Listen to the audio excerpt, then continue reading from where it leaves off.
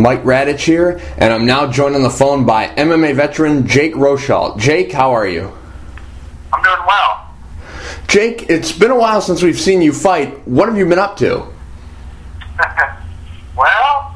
Training. That's pretty much it. Actually, my last fight was last July, and I broke my hand in that fight, which required surgery. I got 6 screws put in my hand, so it took quite a while to get back to where I could train 100%. It probably took about 5 months. So, other than that, I've been back since pretty much the first of the year, training full speed, 100%. Looking for a fight, just haven't found anything yet. It's been quite the task. Because I've been wondering, because at this point, last year, you had 2 fights already. You're just not getting offers, or now you're just getting back healthy and you're pursuing more fights? What's been going on?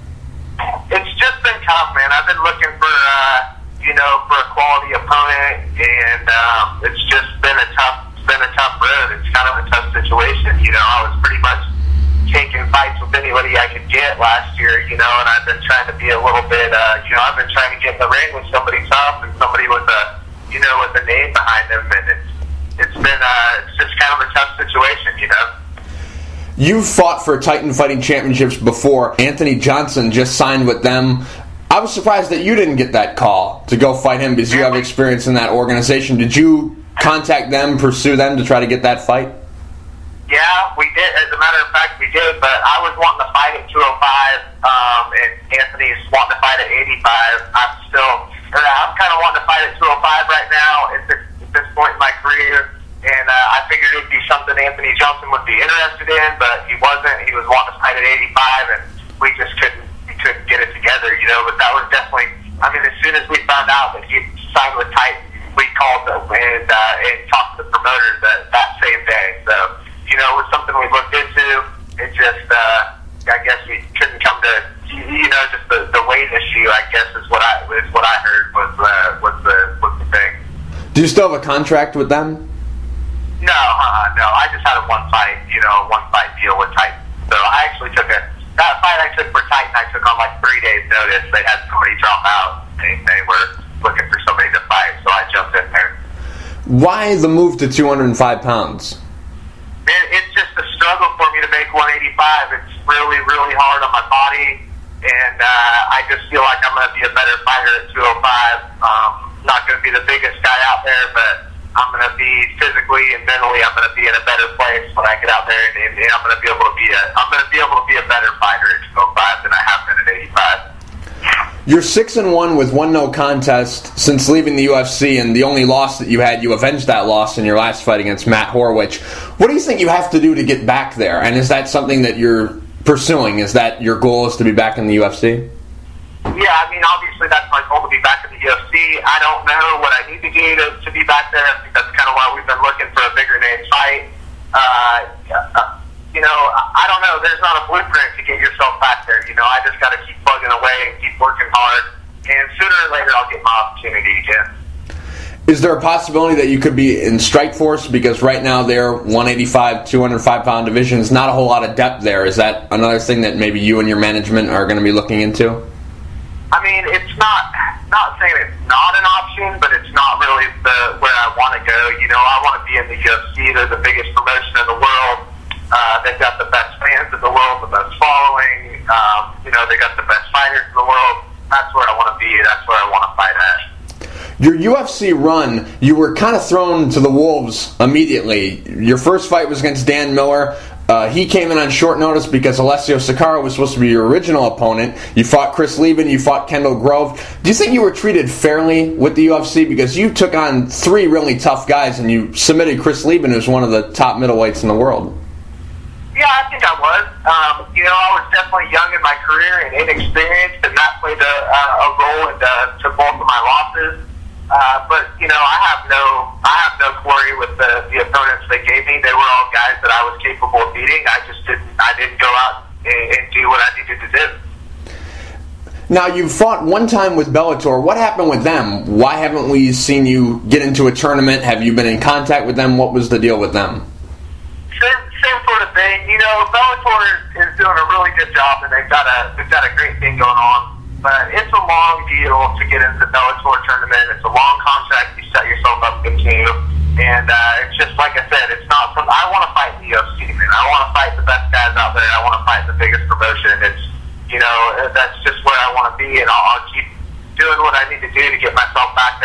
But being in a long-term contract with somebody else is not something I'm really interested in.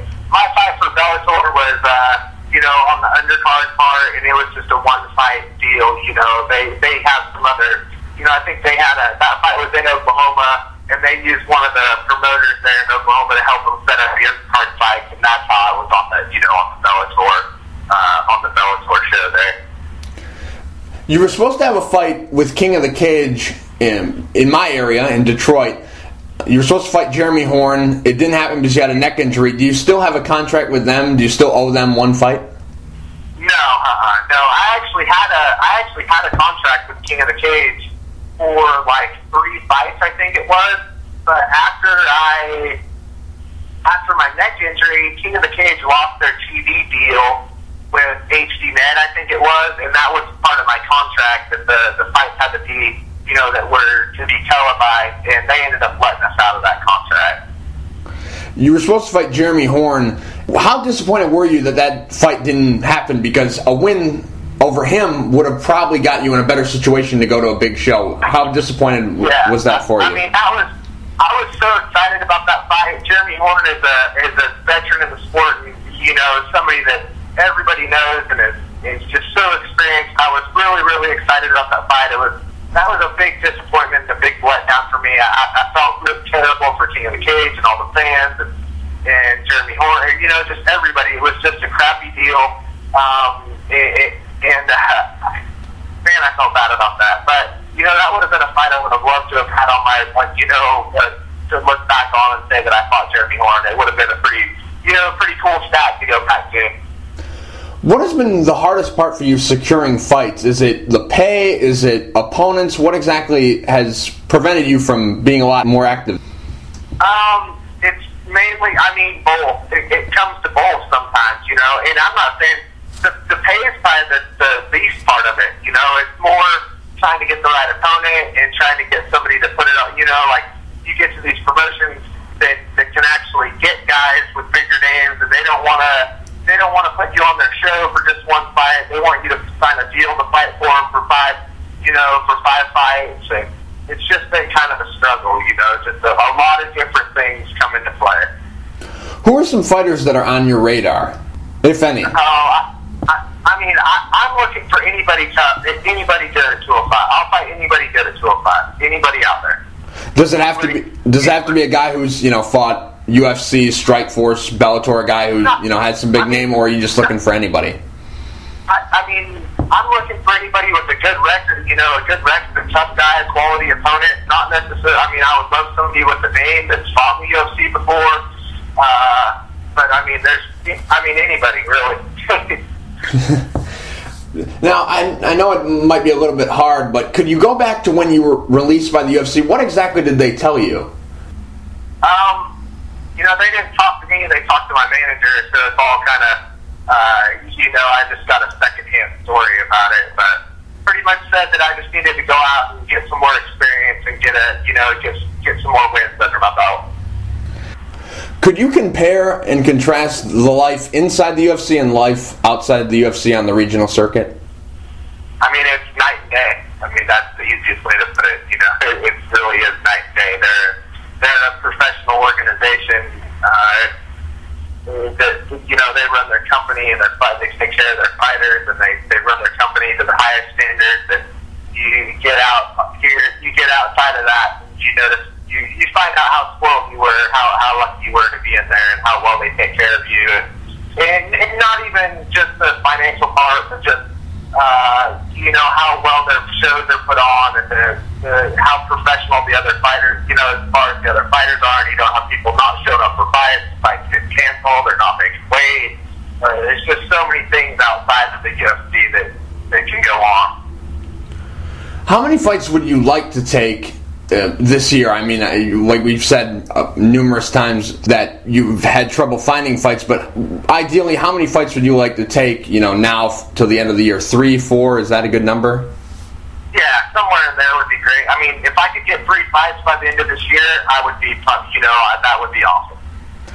Especially, and I say that with the way that my years started out and the struggles we kind of had to have fights. I actually had a fight that I was supposed to fight 2 weeks ago against guy named Matt Thompson here for a promotion in Dallas. And like a week and a half before the fight, they just canceled the whole show, the whole card. So, you know, you put whatever 8 weeks or 6.5 weeks of getting ready for the fight in and have it canceled, you know, the week before. Pretty crappy deal. So just stuff like that happens. But yeah, like I said, 3 fights by the end of this year would be awesome. Jake, real quick before I let you go, do you have any sponsors you would like to thank? Anything you want to say to the fans? Oh man, if anybody's out there that doesn't already, follow me on Twitter. I really appreciate the fan support, and keep watching me. I'll make it back there. I'll be fighting the UFC before too long. Jake, thank you for taking the time to talk. I really appreciate it. Yeah, thank you.